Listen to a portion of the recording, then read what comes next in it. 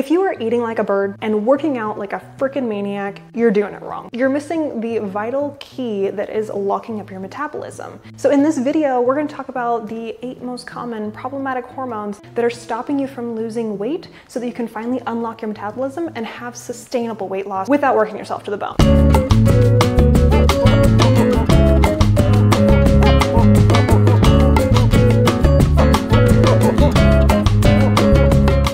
How's it going? I'm Dr. Faith. I am your Faithful Doc, and I am an integrative doctor that helps women like you clear the mysticism around your metabolism so you can finally get some sustainable weight loss, as well as feel good in your body with confidence and energy. So if you're into that kind of thing, consider joining the tribe. So there are some inherent problems when it comes to weight loss in general, but the one that really just gets my goat is eat less, move more. Every year there's some guru, usually in the fitness industry and the macro weight loss community, who likes to talk about if you just cut 500 calories out of your diet, move more, you can lose weight sustainably every time. In fact, there's a couple problems we probably should talk about when it comes to weight loss that poor women have to deal with that men generally don't. But I'm busy today, so we gotta go pick up the groceries first.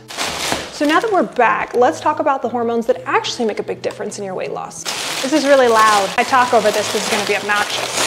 I might take all these out. Give me a second. So there are 8 common hormones that tend to cause women the most grief when it comes to weight loss. So let's go through them one by one so you understand why it is that you have to address these hormones in order to get sustainable weight loss. The first hormone that we need to talk about is your thyroid hormone. And what that does is, if you think of your body as a car and it needs fuel, right? Think of the thyroid hormone as that fuel. It's literally the fuel to the fire of your body. If your body needs something to happen, it'll continue to ask for more thyroid. If your body's not producing enough thyroid, that's when things like your hair will fall out and your skin will be really dry and you can't poop. Constipation is like a real bummer, you know what I mean? Then it leads to gut health problems, as well as the fact that you start gaining weight, you're extremely tired, and you just feel like crap. Brain fog is no fun for anybody, especially if you're a high-performing woman who just needs to get some shit done, you know? The second hormone you need to be thinking about is your insulin. Now, insulin is a hormone that controls your blood sugar regulation, something that's super duper important. We have to regulate our blood sugar or we're gonna get hypoglycemia and want to pass out when you don't eat enough. So how insulin works is it is a key that goes into a lock that's on the outside of your cell to let glucose in, or sugar that gives you energy. The problem that comes along with this is that if your cells are not sensitive to this key, no matter how much it tries to turn, it's not going to be able to open it up, and then you're going to have problems with blood sugar dysregulation, leading to things like diabetes. The next important hormone that we need to talk about that ties into insulin, how your energy levels work, and how majority of people are having problems with weight gain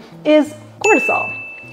You probably have heard that cortisol is a stress hormone, which it does increase by our perceived stress. Stress doesn't always mean running from a bear. Stress could be you got fired from work, you had a problem with a coworker, your business is failing, your marriage is failing, your kids are yelling at you, everything's kind of blowing up, or just low levels of stress, long durations of programs that you're in, school, so many other things contribute to this. And just for reference, you know, back in the day when we were primitive humans, all we had to worry about was food and if we were going to get eaten by things. Now it's a much more complicated situation. So how cortisol and insulin kind of interact with each other is that when you have high levels of cortisol, it tells your insulin, no, we don't want you to store the fat, we want you to use the fat. But the problem is that insulin is persistent and it's gonna say, no, we still need to make sure that the sugar goes into the cell to use it for energy. So they're fighting back with each other. And then you have insulin who's like, well, I guess if I can't use it, might as well store it. And so that is why when you get stressed out, your cortisol increases, you have problems with your insulin regulation, you end up gaining fat, usually around the belly.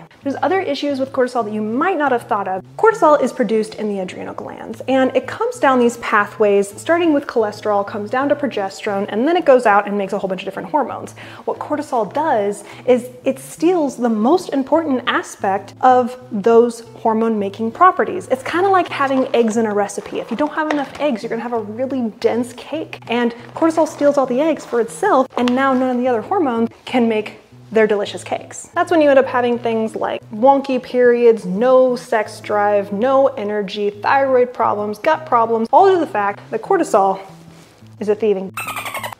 Ooh, good raspberries. The next hormone we really need to talk about is our hunger hormones, which is leptin and ghrelin. And while they don't have the exact mechanism in which you need to be looking at to lose the fat, they control your hunger, which is equally as important when you're trying to lose weight. So think of leptin and ghrelin as two opposing forces. Leptin helps you feel full because of the fat that you eat, and ghrelin tells you you're hungry when your stomach is empty. The problem is a lot of our junk food diets and things that happen with our hormones over time causes these signals to get a little wonky, and then you have problems with feeling fat and starving. Just like our insulin resistance issues, your body can become resistant to the signal leptin, which makes you feel like you're starving when you literally just ate. It's like your fat cells are kind of locked away and they can't hear you and they don't tell your body that you're full, so even after you eat something, you can feel like a bottomless pit. See how I think it's not your motivation, it's actually your hormones? It's because of stuff like this. The next two hormones we need to talk about are your fertility hormones. Now, you might not think that your fertility hormones have a big thing to do with your weight loss, but you'd be wrong, because you would notice that there's a lot more energy in the way that you feel depending on what part of your cycle that you're in. So with estrogen, there's a couple things that can go, let's say, wrong. One, your estrogen is high in the first half of your cycle, i.e. days 1 through 14. Well, I should say day 5 through 14, because 1 through 5 is technically when you're on your period, and ain't nobody got energy for that, let's just say that. But the most important thing to know is that there's a double-edged sword when it comes to estrogen. You can have a lot of energy in the beginning half of your cycle, but if you have problems with too much estrogen, then you can have problems with your weight gain. If you're somebody who deals with something like cellulite, for instance, it could be an accumulation of kind of showing you that hormonal balance issue. I find that women tend to have a little more estrogen dominance, or carry a little bit more estrogen in two cases. There's probably a lot more, but these are the ones that I see the most common. Number one,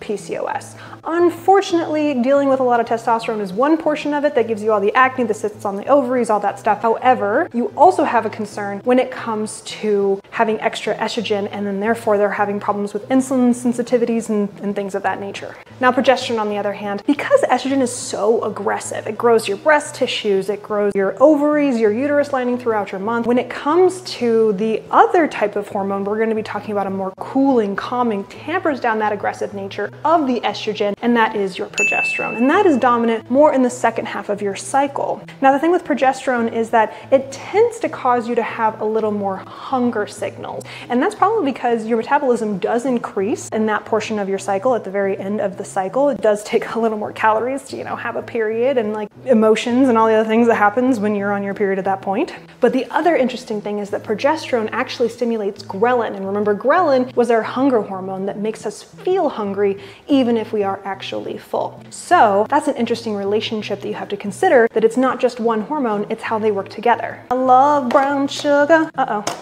Apparently not enough to actually have it softened. I don't know if sugar goes bad, but it's pretty clumpy, that's for sure. So I'm a big moderation person. I don't like to restrict a bunch of stuff because I find that it breeds a lot of disordered eating and eating disorders, because people feel like they have to replace every little thing. There are little moderations that you can do throughout your entire experience that will just, make your life a little bit easier and better, and you don't have to worry about having the hardest time finding things like xanthium gum. Do I have xanthium gum? Absolutely I do, because I try to make things gluten-free, and I'm trying to help you guys out for people who have like celiacs and gut problems and thyroid issues. But it doesn't mean that I don't want to make sure that you are doing things in moderation, because it shouldn't be a freaking struggle. It's going to cause problems with hormone issues in the first place, and I would know because I went through it, and I don't want you guys to deal with that. And that's why I'm here in the first place. You're welcome. The last hormone we need to consider is testosterone. And here's the thing about testosterone and androgens in general. Let's chat all about them. There is a big difference between testosterone and active forms and inactive forms of testosterone. I know guys get all the rap for it, but guess what? Testosterone's super duper duper important for both men and women, and for weight loss and muscle gain. And here's the thing, it's not just about getting ripped in the gym. It's about your cardiac health. That's a freaking muscle. There's all kinds of muscles on your body that has nothing to do with your skeletal muscles. So we want to make sure that we have plenty of it on board. I find women that have lower amounts of testosterone not only deal with the whole libido issue, which it's a super important issue. However, I find that they struggle to maintain muscle mass. Muscle tends to burn more fat than having a higher body mass in general. So we want to be looking at it not only like a health standpoint, but also like a mentality, because testosterone is super important for your motivation, drive. It contacts a part of your brain that I like to call the monkey brain, or your like caveman brain. It's the thing that makes you want to survive. It gives you that motivation and drive. And if you have low amounts of testosterone, which happens from things like birth control and high amounts of stress, stress and plastics and all kinds of things, then you're gonna have an issue not only maintaining good body weight, high muscle mass, you're gonna have high blood pressure, cortisol issues, absolutely no libido, no fun, let me tell you. And it's super important. Now, the other side of that is having too much testosterone or androgens, which happens in the PCOS community. Women, when they have too much androgens on board, that's when you start having issues like hair loss, cysts on the ovaries, fertility issues, because we're not supposed to have that much. And so it ends up contacting these tissues and overgrowing things like sebum, which is the thing in your face that makes it all greasy. That's why it gets clogged, and then you end up having acne. The testosterone gets converted to an active form of something called DHT, which shortens the length of your hair cycle. So then you end up having less hair in the first place. And it ends up growing more cysts on the ovaries, causing problems with ovulation. It's a whole mess. So we want to make sure that we don't have too much and that we also have enough. There is a Goldilocks situation when it comes to testosterone, but it's absolutely important for your weight loss. These are all the hormones that I find super critical when it comes to wanting to maintain and sustain your weight loss. It's super, super important to not only look at the hormones that control it, but also your lifestyle habits, how it interacts with your hormones, and the mindset and how that interacts with your body and your mind and how you sustain it. Not only in a long-term sense when it comes to just feeling good in your body and like having habits that aren't going to like make you go insane,